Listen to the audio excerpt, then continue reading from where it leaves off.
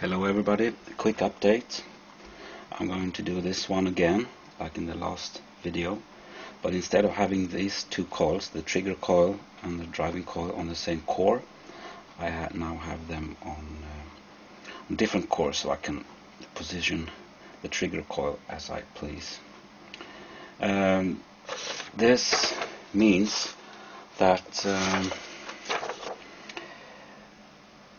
the transistors will not shut off as abrupt as when the coils are on the same core, which means that this capacitor will not get charged when the motor is going slowly, not until the motor is up to speed, and this transistor is shutting off quickly. The energy from the coil will go into this capacitor and then be able to shoot back when this transistor gets triggered.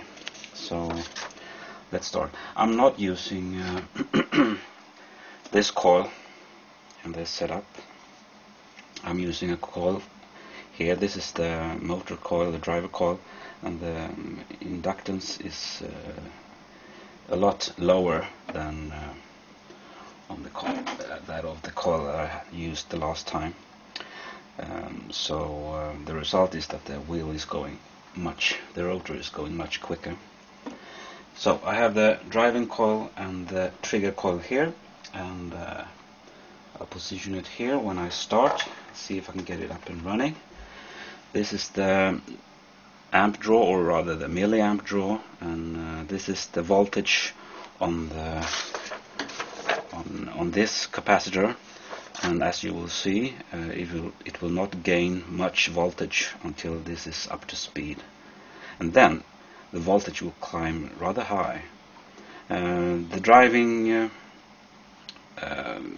the voltage source is 20 volts as in the previous video. So let's see if we can get it running. No.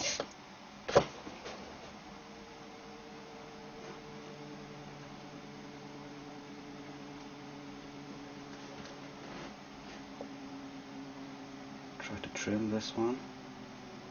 No, start again.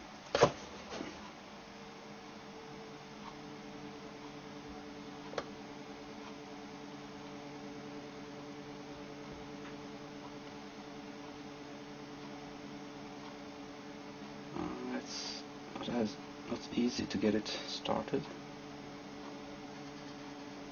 Come on.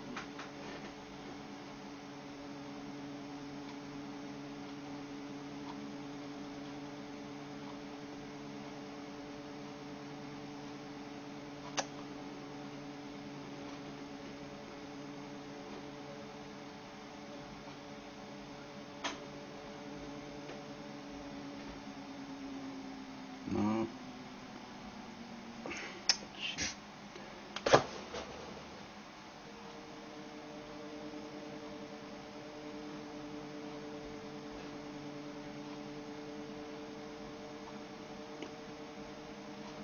Okay, it's accelerating. I got it. As you can see, the voltage here is not even 1 volt, and the draw is quite high. Now we're getting up to speed. The second capacitor is gaining voltage because of the faster switching, and now I will move the trigger coil to get earlier trigger. That's it. Okay.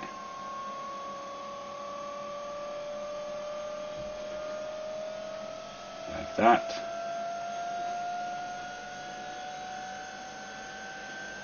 And as you can see, the amp draw is less than when we started, which is not what you usually have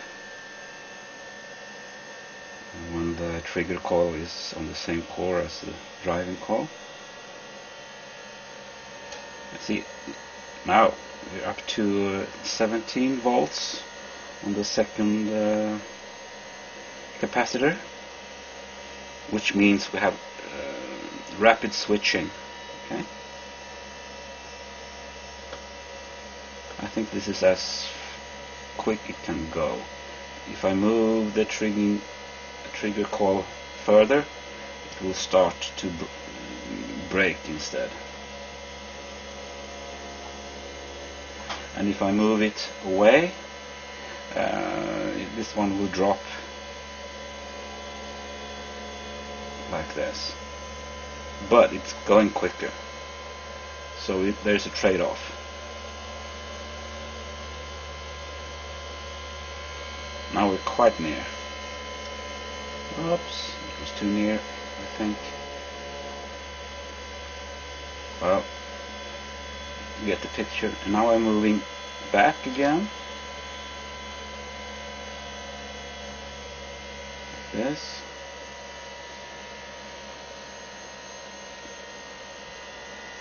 It's going slower. And now advancing again. Let's see how quick it goes. It's 4,000 RPM.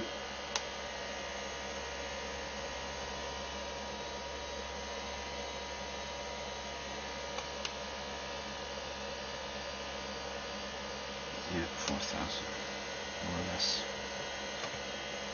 So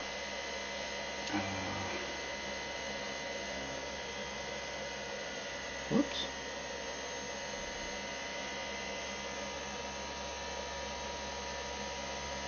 Well, you get the picture.